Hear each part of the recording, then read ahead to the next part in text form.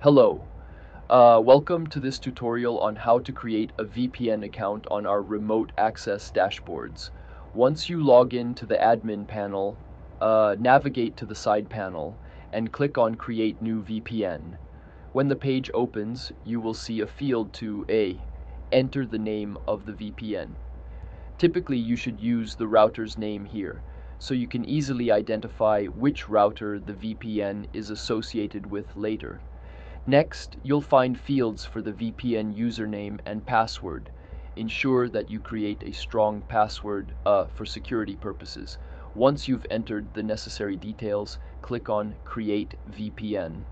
After the VPN is created, you will be automatically redirected to the List VPNs page.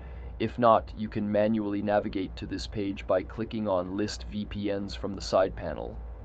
On the List VPNs page, locate the VPN you just created and click on Show Configuration. You will be presented with three configuration options. The first option, A, is for router OS version 6.x. If your router is using this version, simply click the copy button. The second option is for router OS version 7.x. If this applies to your router, use this version.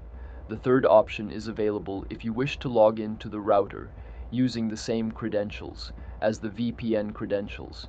However, this is optional since you likely already have router login credentials. After copying the appropriate configuration, open your MikroTik router terminal, paste the configuration, and execute it. You should now be successfully connected to the VPN. To verify, check under IP address on your router. You should see the new IP address listed. In the next video, I will guide you on how to access the routers remotely. Thank you for watching.